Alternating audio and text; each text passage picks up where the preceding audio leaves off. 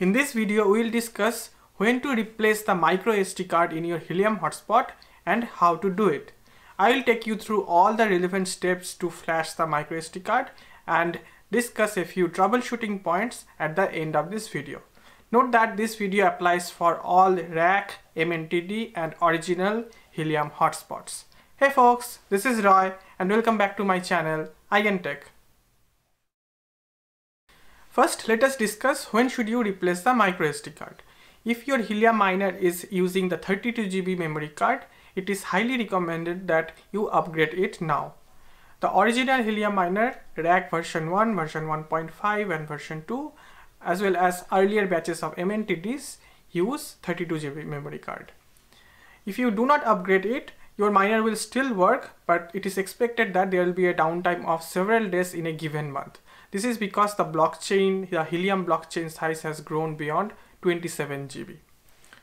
The second reason is, of course, if your memory card fails. So the question is how to detect whether the memory card has failed or it's still working.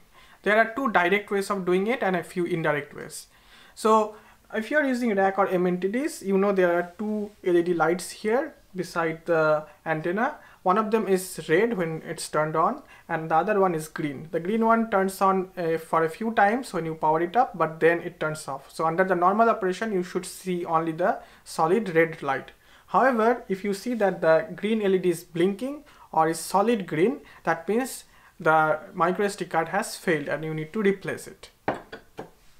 To learn about the disk error is to run the diagnostics. If you run the diagnostics and see that there is some type of error, for example here you can see it says read only or something similar, then you also know that your disk has failed and you need to replace it. Now there are a few indirect ways. Let's say your miner has stopped earning and when you run the diagnostics, you see that the blockchain height, for example, you just note down this blockchain height and after a day or after several hours, you see that this blockchain height is not increasing. Even though you have good internet connection indicated by this outbound and inbound, that would indicate also that your disk has failed and it might need a replacement. The third situation would be you find that your miner is not earning and when you try to run the diagnostics, the miner cannot pair with your mobile phone. So you can restart your miner, wait for several minutes and still the Helium app cannot pair with the miner. That would indicate there is some corruption of the microSD card. Note that the main reason of microSD card failure is that it goes through a lot of reading and writing cycles. So the next question is, what are the things that are needed? Of course, you need a microSD card. Helium suggests using a 64 GB memory card, but here I'm going to use a 120 GB memory card. So this is from SanDisk, a high endurance card. And this one comes with a adapter. So note that the card that actually you need is the microSD card and not a regular SD card. In my laptop, I have already a SD card reader. That is why I have purchased with the adapter. If your computer doesn't have one, you might have to buy one USB to microSD or SD card reader that you can easily purchase from Amazon or some other site. The other optional thing you might need is a tweezer, because you will see later on that it's slightly difficult to take the memory card out using your hand, so it's better to use a tweezer for that.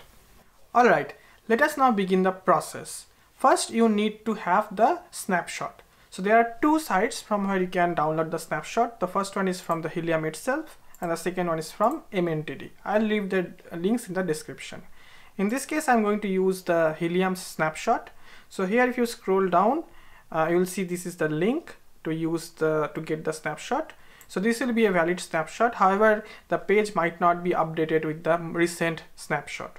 The way to check it is using this link kue.io. I will leave the link in the description. So you can see that the latest version is 2022.02.04.0.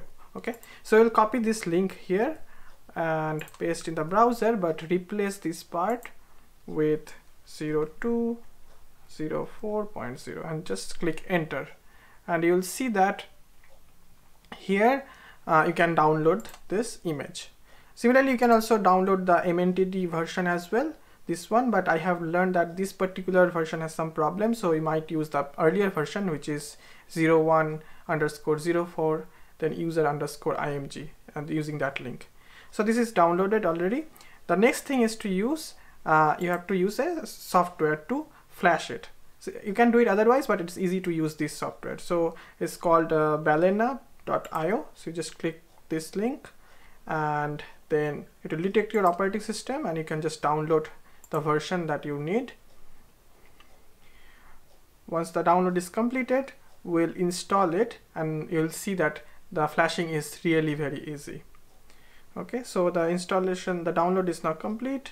So we'll just run the exe file and I agree and let it finish the installation. It's pretty quick, takes about only a few seconds.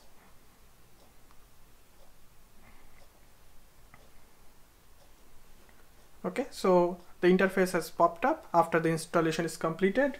Now we will put this SD card into the adapter and insert in my computer.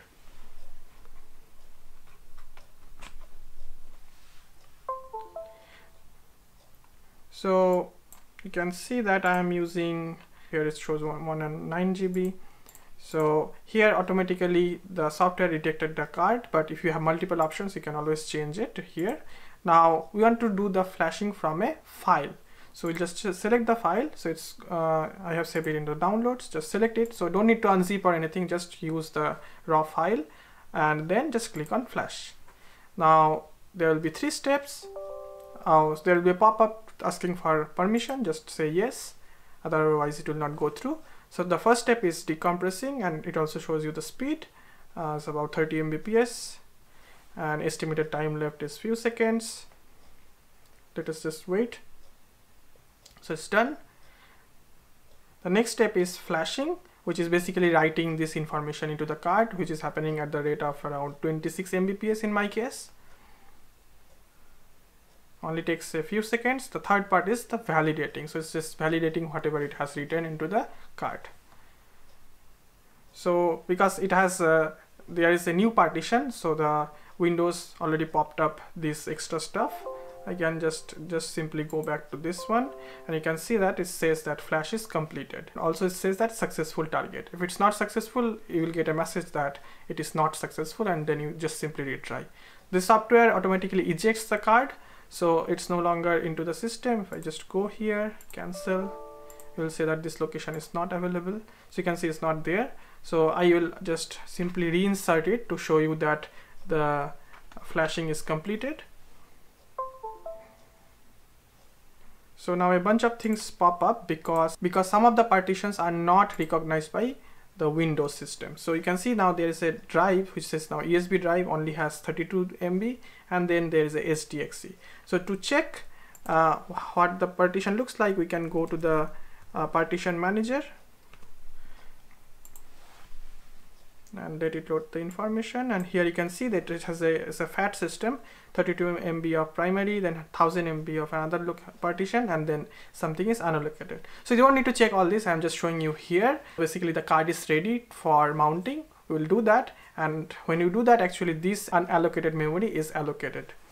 I have also taken a snapshot of that. I can show you here. Here I'd like to mention that what I did was flashing, but you can also clone the memory card as well. So if you just go here and remove this one, you can see that there is an option to clone the drive as well. So if you select that, then, but the problem with cloning is that you have to have both SD cards mounted simultaneously into the system so that you can do the cloning. Also note that it's recommended to do cloning for RAK version 1 because there is something called a swarm key which is actually saved inside the microSD card. So you should clone it. If you don't want to clone it, you can still use the snapshot, but then there is a configuration file in the original SD card which came with the original RAK version 1 miner. Then you have to copy that configuration file, or you have to just copy the swarm key into the new file. And I can show you where to copy it. So in this F drive there is a config file here. So inside that you have to copy the swarm key. Also I'll recommend, if you are using RAK version 1, you should always keep a backup of the original SD card so that you do not lose the swarm key. So basically keep a copy of the config file. That is what is needed. Alright, the next step is to take the old card out of the miner and put the new one into it. So in the RAK, here is a tape on the side of the antenna. You just simply take that tape out and there you can see there is a microSD card. Maybe I'll just show you here. So you can see there is a card here. So it's actually pretty difficult to take it out with a hand. So I'll use a tweezer so that it comes out easily.